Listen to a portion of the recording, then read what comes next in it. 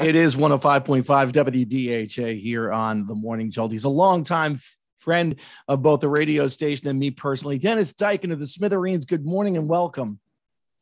Good morning, Jim, and good morning to everyone out there in radio. Saturday night, Carteret the Performing Arts Center, opening weekend, and the Smithereens are there. I haven't been able to go down to the building yet, but the pictures I've seen, Dennis, are absolutely extraordinary. Yeah, we actually did. Jimmy and I stopped there about a month ago, I guess. And it's, I keep saying this, and when we were kids, not in our wildest dreams, growing up in Carteret, could we have imagined of any facility where live music would be taking place in our hometown, let alone something this sophisticated and accommodating. And it used to be the old Ritz Theater, correct? Yeah, there was a movie theater there called the Ritz, which I actually never went to. I think it was open for a while when we were kids, but there was the Ritz Theater. And then in that same building, I believe, was an accordion teacher where Jimmy studied accordion, and maybe Mike when they were very young. And on that same block were a few like candy stores. One in particular we called Little Klein's. It was a stationery magazine candy store, and they sold games and models and things like that. But we would go there. We would ride our bikes to buy comic books and Mad Magazine and 16 Magazine and school supplies. And it's just incredible to think that, again, when we were kids, if you told me when I was buying Mad Magazine in 1966, I would, first of all, be playing in a band that, I knew I would be eventually, but that would be nationally known, and that we'd be touring and we'd end up playing on this block. It's crazy. Yeah, as Carteret residents, you and Jimmy and Mike, it has to have a very, very special significance, and you've kind of alluded to that. Dennis Diken from the Smithereens, our guest this morning here at 105.5 WDHA. Smithereens opening weekend at the Carteret Pack this Saturday night. And one of the things that you're doing is, now you've been on the road for a number of years now since Pat passed away, and it's hard to believe we're coming up on the 4th anniversary of that, but you've had Marshall Crenshaw or you've had Robin Wilson. They'll both be there on Saturday night, which I think will make the night that much more special, Dennis. Yeah, I think you're right. I don't think there's any way it couldn't be, really, with both of them there. They're both so good at what they do. They're both such great talents, and they're both in their own realm. They bring, each of them brings something different to the band, and it's both are great, and it's going to be very cool to have the two of them there that night.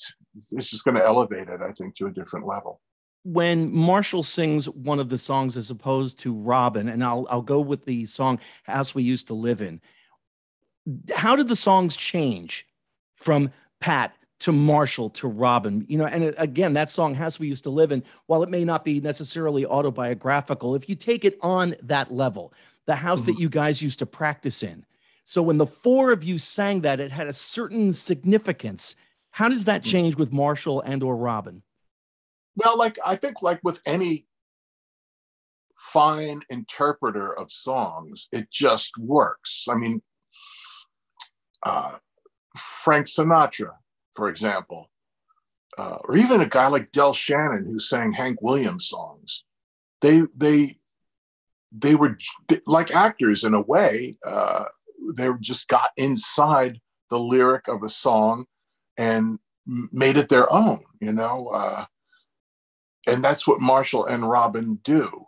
The three of us, Jim, Mike, and myself, it still has the same emotion and meaning for us because we think about our own homes, which happen to be in Carteret. And we think about the house on Front Street in Scotch Plains where we used to rehearse with Pat. And I'm sure that, like any other great interpreter, Marshall and Robin just read into it with their own experiences from what the lyrics suggest. They think about either a physical house or particular memory that can be again interpreted by that lyric, you know.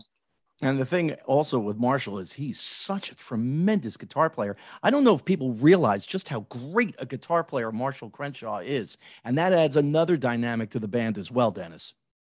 It does. And although Jimmy still takes the leads, there's a few songs Marshall will play lead on, but those are special occasions. The show is, you're right, Marshall is really a very formidable and cool guitar player, but he doesn't get to really showcase that as much because there's Jimmy's the type of player where he just he's a lead player, but he's like a chord lead player, kind of the way Pete Townsend was, where he fills so much space and injects so much imagination and finesse into what he does that Marshall was there and doing his thing, but Jimmy is still pretty much the dude on stage with guitar. But you're right, Marshall is bowls me over sometimes, not only by his playing, but how many cool old songs he knows. At soundcheck will just he'll start riffing on something and, hey, you guys know this one? Let's see if we can. And sometimes we'll take a tune and that from soundcheck and a cover song and incorporate it into our set or use it for an encore. Dennis Diken of the Smithereens, my guest this morning here at 105.5 WDHA. Saturday night, opening weekend of the Carteret Performing Arts Center in, of course, Carteret. Dennis, I know you've watched Get Back, the Beatles documentary. The question is, how many times have you watched it so far? Actually, I have I have an hour left to go on the third one. And because my wife and I, it's funny because my wife said, you know what, we got the Disney deal. Just my wife saw to it that we had Disney Channel just to Get Back. And she said, I'm doing this for you. I know you're really going to want to see this and spend time with it. I'll watch it. And if I might not stay for the whole thing, but she did. She's glued to it. It's riveting. She's glued to it as much as I am. And we're both sharing it in the experience. It is remarkable. All the, of course, social media has just lit up with everybody's comments. There's a few detractors which I don't agree with and don't really see their reasoning, but they're very few. Everybody's really embracing this, and I'm one of them. It's not hyperbole. It's really a phenomenal document of that period in the Beatles' time and evolution or de-evolution, however you want to coin it. But apart from expanding on what was the Let It Be film of 1970, which I'm sure you saw when it came out, right? I remember I went to see it with David Fishback on Route 1 in Woodbridge Fox Theater. Second on the bill was a movie called Halls of Anger. Anyway, so Dave, if you hear that, I'm sure you recall that. I still have the ticket stub. Anyway, even though Get Back expands on that, I think one of the real thrills for Beatle fans, or even just casual viewers, is we get such a deep glimpse into the four guys' personalities. We've all scoured all the morsels of their history and people like us, Jim. I know you're like me in that regard, where we just read everything we can, listened to all the bootlegs, all the anthology type material, but nothing, I think, prepared us for the deep dive. I don't like using that trite phrase, but into their world. It really gives us a deeper appreciation for their personalities, their senses of humor, and what they were all about. It's I can't say enough about it. I probably said more than I should already. There are so many moments that stand out for me. One is watching Paul McCartney literally pull the song Get Back out of thin air. And, the interaction between, as you mentioned, the four of them. We had this idea that by that point, Paul was writing a song, even though it was credited as Lennon-McCartney. And Lennon was doing it again. You knew it was a John song. But at the same time, I don't think we understood just how much collaboration was still going on, whether it was a lyric change or a chord change or instrumentation. There was a lot more of that interpersonal dynamic going on than I think we had been led to believe prior to this documentary. I think you're absolutely right. And it's also a kind of illuminating to see even Mal Evans, their road manager and equipment dude, making suggestions. Yeah. For a minor lyric change, but I think he said at one point to Paul, "You've already used that word. Why don't you do this?" And I think Ringo chimes in. Apparently, Ringo, even going back to Eleanor Rigby, came up with the line "darning his socks in the night when nobody's there." So they've all pitched in, and it's cool to see John helping George a few times, and George helping Ringo with Octopus's Garden. Yeah, there's a lot of collaboration, and I know I will be watching it numerous times. How many times have you watched it so far? I've watched the whole thing through once. And then I've gone back to watch different segments. So probably close to 2 times. The rooftop concert is mesmerizing, especially tonight. I haven't seen it yet. Yeah, the emotional release for both them and us as fans. There are moments, in fact, the rooftop concert's a little different in that there's footage that we didn't see in the Let It Be film.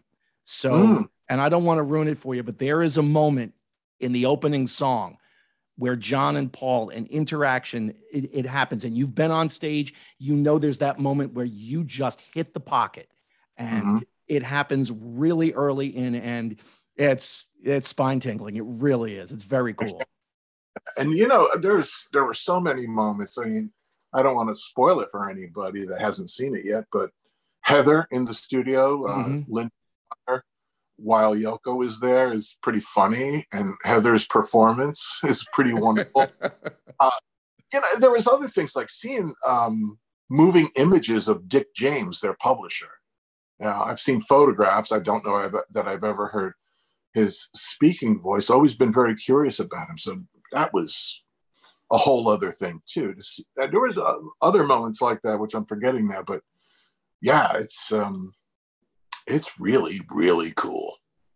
Well, I encourage our audience to both check that out and check the Smithereens out. Saturday night, it's opening weekend at the Carteret Pack with Marshall Crenshaw and Robin Wilson, and tickets and information online at Carteret Pack, PAC, carteretpack.com. Dennis, a great show coming up this weekend. Thank you so much for joining us here on the WDHA Morning Jolt. Thank you, Jim. And, of course, I just want to add that we are really dead chuffed about this show coming up, and Pat's spirit will be alive on that stage with us for sure.